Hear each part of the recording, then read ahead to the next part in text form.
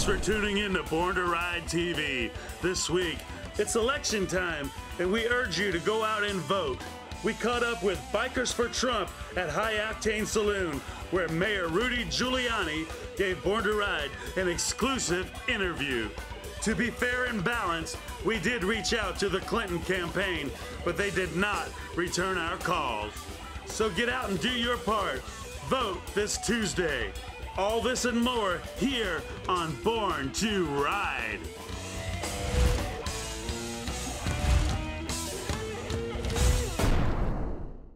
I'm Mayor Rudy Giuliani, and you're watching Born to Ride.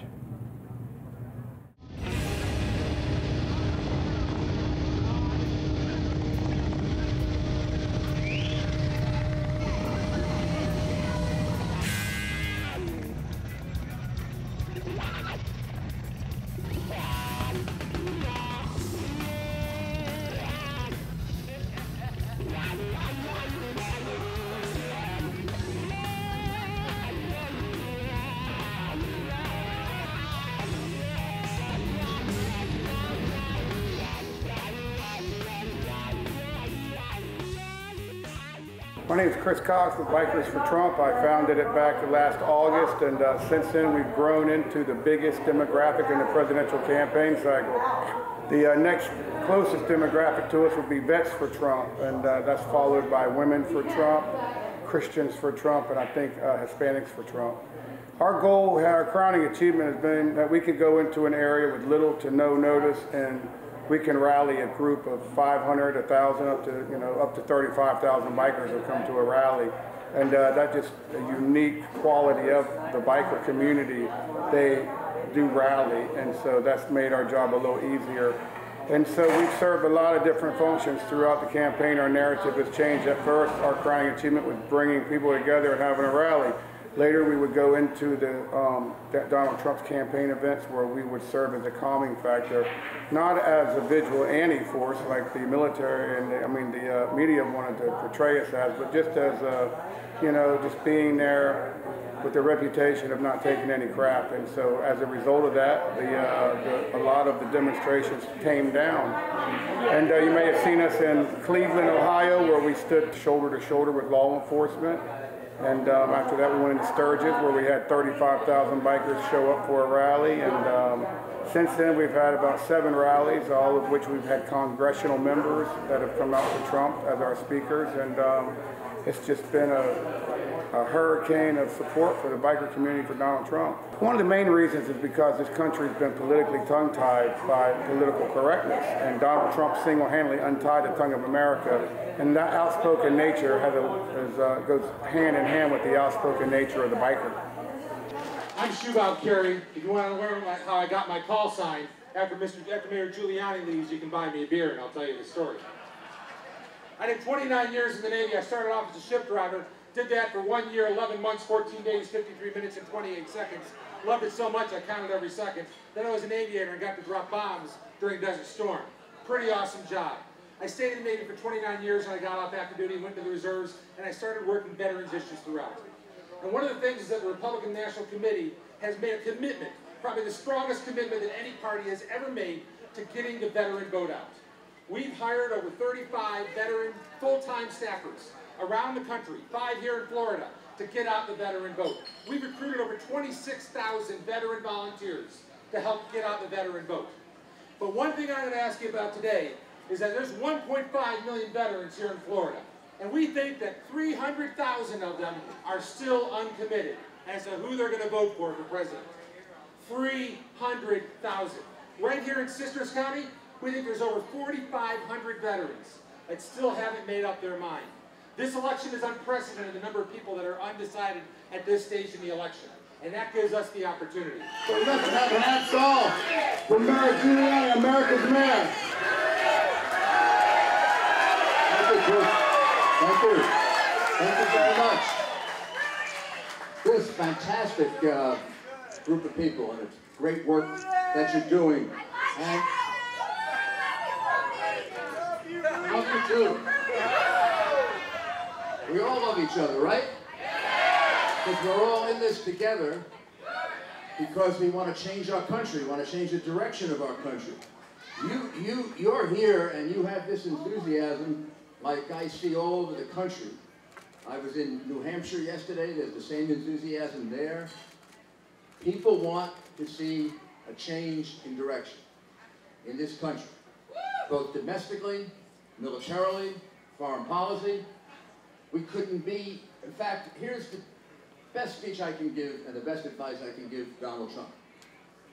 You look at everything Obama did and do the opposite. Just do the opposite. It's right there for you. Everything he did, you just turn it around and do the opposite, and this country will take off. So let's talk about some of the positive things he's going to do that she won't do. First of all, it's going to be hard for her to carry on the presidency from Dannemora prison, but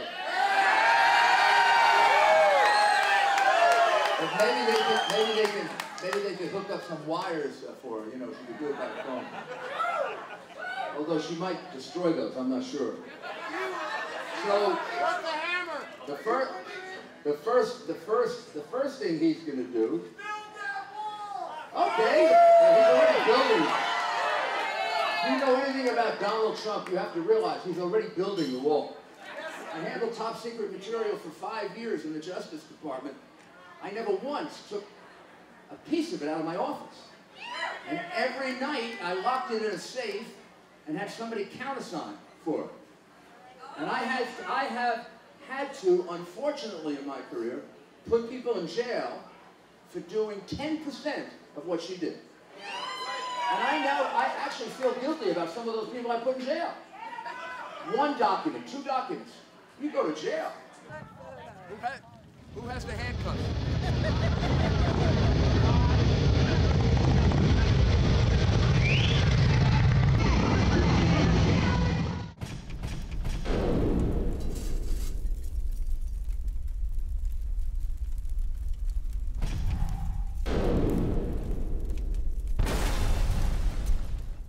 I'm Mayor Rudy Giuliani, and you're watching Born to Ride.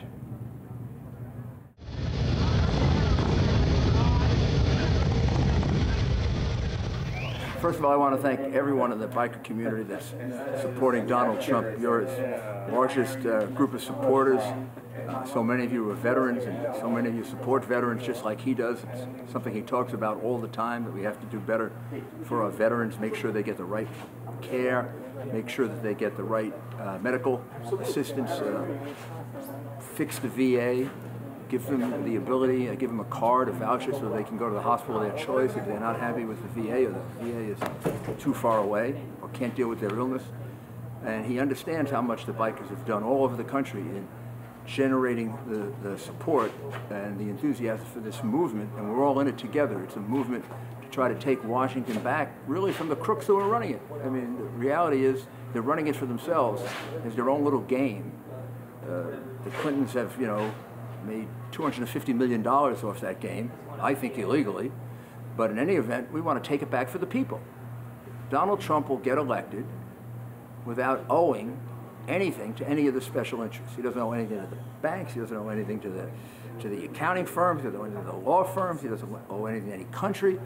He only owes one thing, the duty to be an honest and decent president for you, because you're the ones who put him in office, and to do the things that can help you, not just help the special interests, like reduce taxes and make it easier to get a good job, and to bring back companies that we've lost because of terrible trade deals where we've given away too much. So he will also be the best president for the military that we've had since Ronald Reagan, I believe. He'll bring it back to the levels Ronald Reagan had it at, increase the Army, Navy, Air Force, Marines, make sure we have a nuclear defense, and he'll be able to say radical Islamic terrorism and say we're at war with you and it's not over until we defeat you. So you got the right guy, and he's got the right group of people supporting him. And if she wants to call us deplorables, I'm glad to join you. I'm a deplorable too. But I'm a deplorable for a great country, and a much greater country if we can get the right leadership that we need. Thank you.